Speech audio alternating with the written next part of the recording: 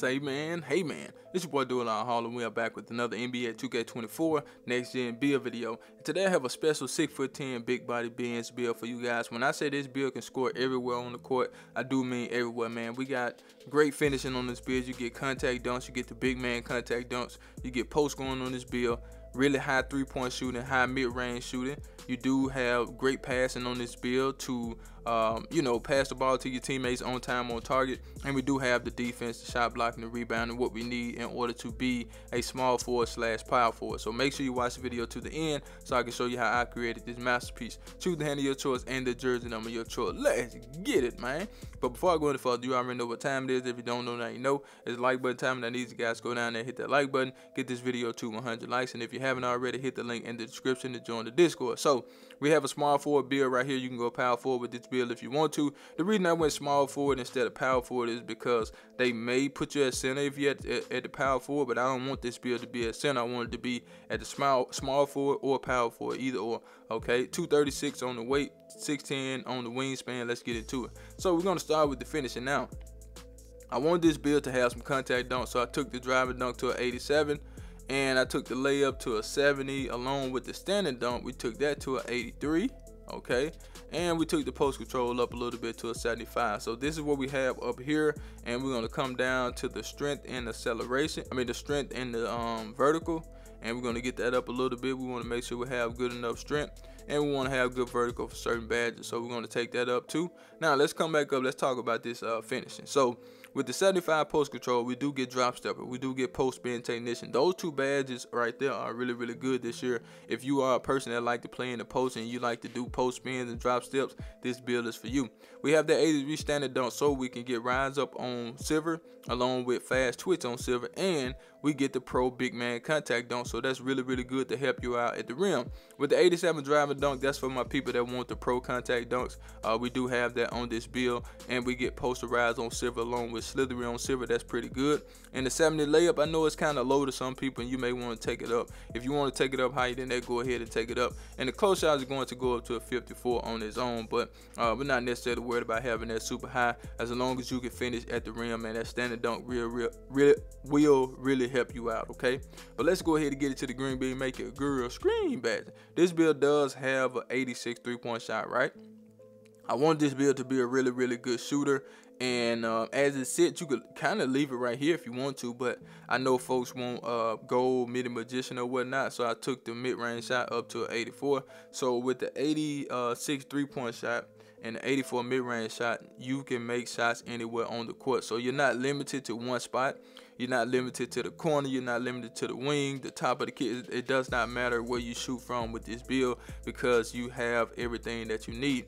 As you can see, we do get limitless range on this build. If you want it on silver, you already know what you got to do. So catch the shooters on gold. Really good badge this year, along with corner specialist, Claymore, things like that. You know, if you want to spot up with this build, you don't have to be a spot up shooter with this build, because you could dribble and get your own shot. So anytime you want to get to your spot in the mid-range or the three, you could do it with this build. And like I said, the 84 mid-range shot is so you guys can have gold midi magician, which is a really good badge this year. You got post fade phenom on gold, so that's good as well. And everything else is pretty much icing on the cake, man. You could do any kind of scoring with this build, okay? But let's go ahead and get it to the sauce. But before we do, I need you guys to do me a huge favor, right? Go down there, hit that like button, hit that subscribe button, hit that share button, and let the video play to the end, because that will push the video to the recommended page so everybody mama can see this video. And I need everybody mama to see the video, so do that for your boy. And I forgot we got that 66 free throw. If you think that's too low, take it up. So with this build, of course, we got that 87 passing that will help us out when it comes to break starter, needle threader, relay pass, or touch pass. You get all those badges on this build, so any type of pass on the court you will be able to make. So look at this build as if it's a point forward. You know, it really is, because you know, you got that great passing on this build, but you don't have the ball handling speed with ball like a point forward, but you have the passing like a point forward, and you can be a point guard for your team. You know, if y'all need somebody to bring the ball up the court, this build can bring the ball up the court with no problem. You may, get plucked every now and then, but for the most part, you still can bring the ball up the court, and you can be a great passer for your team. For the ball handle, we're going to take that up to a 76, and we're going to take the speed with ball to a 67. So let's max both of those out. And as you can see, we do get physical handles on gold. That's really, really good for this build. And we're going to take the speed and acceleration up. And as you can see, we do get triple strike on silver. We get blow by on bronze. We get Hall of Fame big drive on this build. We also get unpluckable on bronze. We get killer combos on bronze. So that's pretty good. And we will get handle for days on this build as well when we take the stamina up. So I think that's pretty good, man. You know, to have certain badges on this build, being at 6'10".